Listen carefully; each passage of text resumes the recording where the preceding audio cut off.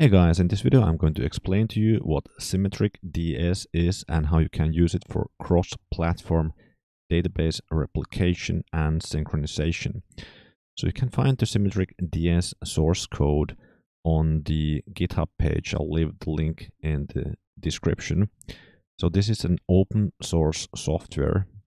And you can't see the license information here, but if you go to the documentation page, you will be able to find the license information here. So under the downloads page, you can find that there is a community edition of SymmetricDS, and there's also a pro version which is commercially supported. The community edition has the GNU General Public License GPL version 3.0, and well, if you go to TLDR legal, you can see that you can use it for commercial use, but you must include the original license and disclose the source code and so on. But SymmetricDS is something which you can pull in a Docker container and use it as is. You most likely will not need to modify the software, depending, of course, on your use case. I think one of the most common use cases for SymmetricDS is to use it for syncing a database. So you could sync, for example, an Oracle database towards an MS SQL database, or Oracle to Oracle, or MS SQL to MS SQL, where it supports also MariaDB, PostgreSQL, and it has multiple connectors. And you can also go to view all connectors. It has a quite wide support. And well, here you can say change data capture, load publish only. So you could replicate the database as is to another location, but you could also kind of think maybe using your production database and creating a reporting database and doing some transformations in between.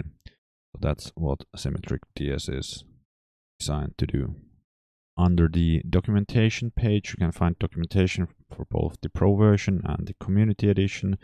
There's a quick start tutorial. There's instructions for doing an installation. For some reason, this page doesn't seem to explain the Docker installation approach, which I think would be the easiest to get going and get started.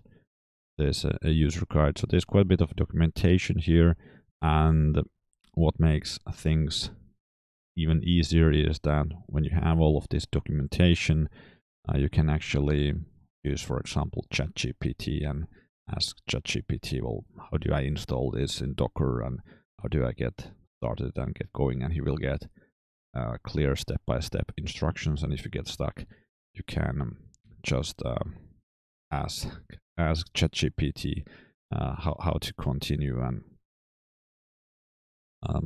so there's really a lot of documentation in here, and like if you want to just get going with the installation, go back to the download page. So here on the download page, you can also download the pro version and try it out.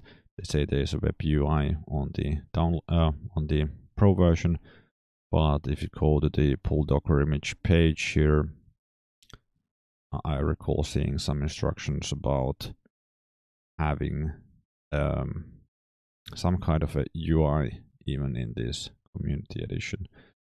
If you're interested in trying it out, check out my link in the description for a video on how to install it. If you found this video helpful, please give it a thumbs up. Thanks for watching.